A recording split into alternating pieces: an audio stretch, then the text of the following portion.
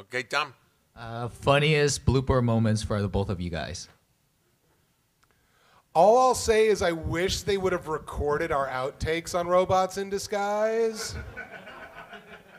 There were some very funny things that went on. But, you know, at a certain point, I like to break up the guys on the other side of the glass if I think we've got enough time on the clock.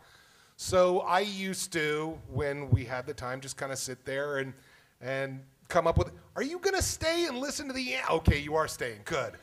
He's like walking toward the door. It's like, no, he's just going around the back, so okay, that's fine. Good. Disturb anybody. I'm going to drop this bomb right here and leave. I don't care. What is that? But I used to sit there and I'd look at Optimus started out a little bit and it'd be like, all right, Autobots, transform. So I just started screwing around like this a little bit, you know. And so Optimus was born out of, I guess, some of my bloopers. So that would be one of my funner things. Your funnest blooper, sir?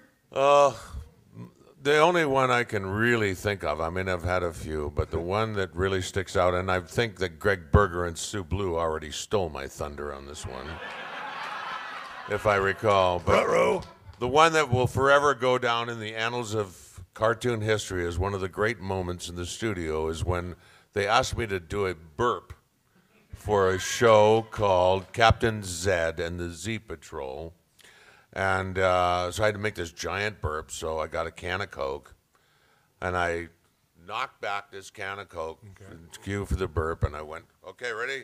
And he goes, here. I said, you ready? And I said, yeah.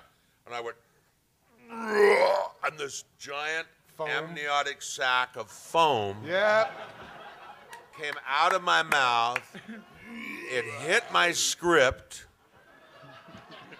and I was so freaked out, I went like this. And it went back. And you sucked it back in, yeah. And there was not a drop on my script. And Phil Hayes was there, and Ian Corlett, I think, and they were sitting there, and they were looking at me going, oh, that is the most amazing thing I've ever seen. What the hell was that?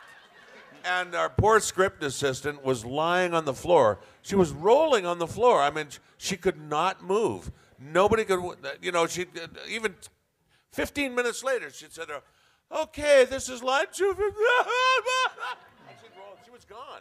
I mean, it was the most amazing thing I had ever, I shocked myself. It was the most amazing thing I'd ever seen in my life. I had no idea that was going to happen, but that was one of the biggest outtakes.